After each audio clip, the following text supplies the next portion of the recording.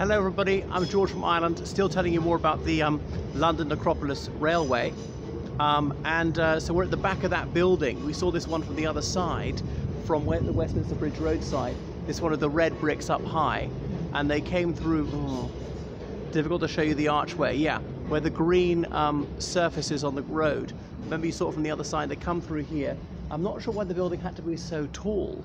What was up there? Offices? They store the coffins that high. They could be stored here for some days before being transported, or taken to Brookwood and kept there for a few days before the funeral if the family weren't going to travel with the coffin. Anyway, and I discovered this place by coming around, going a bit further up Westminster Bridge Road towards Waterloo, and this side street, you probably see where the blue doors are, those little arches under the railway, I don't know what they're used for, walking up this cobblestone street shows you, it's not been changed in well over a century, this little footpath, and then up this metal staircase. So yeah, that's where they came through. This is the sort of the 1902 iteration of the London Necropolis Railway. And then walking up here you can see how it connects to Waterloo, because the London Necropolis Railway Station was a few meters from the actual line. So I don't know whether they walked up these actual stairs. You think they want something grander. Now lifts did exist in those days, and I read something about a steam-powered lift for raising the coffins, could be rather heavy. And behind here obviously you can't get in there because this big building for all sorts of electrical equipment, danger of death. But maybe you can see up high the remains of a railway line, the rusting metal rails, not being used since 1941, going straight ahead and connecting to most of the railway. So there we are, and it's right behind this red brick building, which was the entrance to the station. I'm not sure whether there's waiting rooms or storage space for the coffins. Okay, so I don't know if this is the way they came in or not, whether that red and brown brick building behind me existed prior to 1941. It seems a bit more modern to me. Obviously we had steam trains back then, diesel came in later, electricity after that, so this big buzzing electric contraption wouldn't have existed. Here is any clearer to you there, where the railway line was, and went straight forward. And then I always pass these from Waterloo and wonder what they are. These like Nissan huts, these temporary buildings which have become rather permanent, seem to be artist studios. So it's a voyage of discovery for me, and it brings out my inner child. It's just so gleeful to see all these places. I've always wondered where they were or how to get to them and what they are, and now my curiosity is satisfied. The mystery is solved and my questions are answered. So I'm absolutely in clover. What a thrill. So join me on this voyage of discovery. And there you can see how we'll have connected. I don't know if this is used at all. It's rather rusting. Maybe it's not so clear with the naked eye. You can hear a noisy train, the train behind me. Southwest trains go here, and they built it. There's a black outer fence and this grey inner fence, or what are these platforms for? Maybe they can move them. And that's how it connects to the main line railway station and moving on to the west. Okay, out west, because Waterloo is a terminus. You come from the west and you can't go further west. You can change, or further east rather, you can change to Waterloo East. And that big building that I was telling you about, and I wasn't sure whether it existed in the old days, is this brown brick building here behind me. Yeah, very close to that. And there's some people in that artist studio, but it looks like the chap's having a haircut. Okay, so now you see what it's all about. So presumably that's where it actually started. And this is what the other YouTube channels don't show you.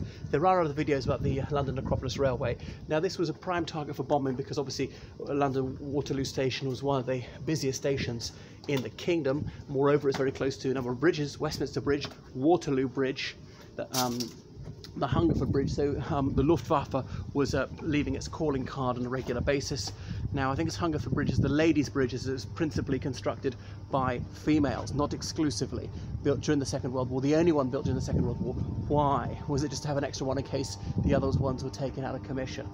Okay, so that's enough from me, George from Ireland. I hope you enjoyed what you see, and the fact that I go to great lengths to discover these things, and it is absolutely Elysian for me to find out these things that I want to know. I've always wondered about these things. London is enigmatic sometimes, and I'm always finding out new things. I used to like to devour these books. I never knew that about London, and so forth. So it doesn't seem the most salubrious area, even though we're very close to the centre. We're just a bit south of the River Thames, and it's a garage here. Now in British English that means a place where cars are repaired, really. It's not so much a place where you actually keep your car. I suppose you could say your garage for that area where you actually park your car if you have a special tiny little building attached to your house, or even detached from your house where you put the car. So that's it.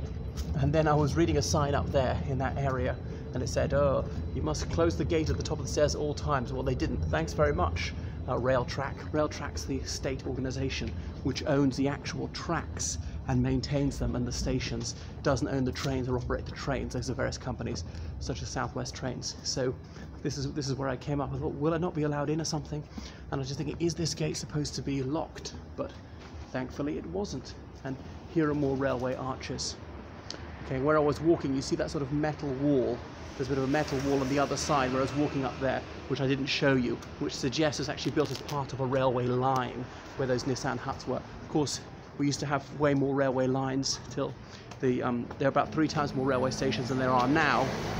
The height of the railways in this country was the First World War. A few closed just after the First World War, a few in the 1930s, a few just after the Second World War, a lot in the 50s, and huge numbers in the 60s by Dr. Beeching, his Beeching report, Reshaping Britain's Railways. So back to Westminster Bridge Road, close to where we started, on the opposite side of the street. That's the main line of line. Waterloo is that away, and obviously going west is that away towards Brookwood Cemetery.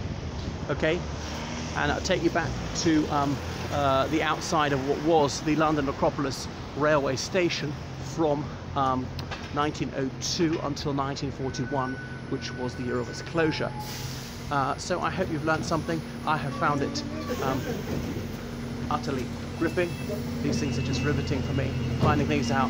And further down Westminster Bridge Road is the former headquarters of MI6. That's the United Kingdom's External Intelligence Service, which I filmed on another occasion. I read Richard Tomlinson's absolutely fascinating book about it, which is a real revelation, called The Big Breach, as in it's a disclosure of confidential information. It included multiple breaches of the Official Secrets Act, which he'd signed. Okay, so Westminster Bridge House. That's what I showed you originally, but of course I was across the street when I did so, so I showed you it from a different angle so you could see the whole of it. All right, that's me, George from Ireland. Thank you so much. So please donate to me on PayPal, georgecallahan79@gmail.com. Callahan spelled C-A-L-L-A-G-H-A-N. And no donation is too small. They're all received with the uttermost appreciation. So I am no ingrate. That's all. Toodle pip.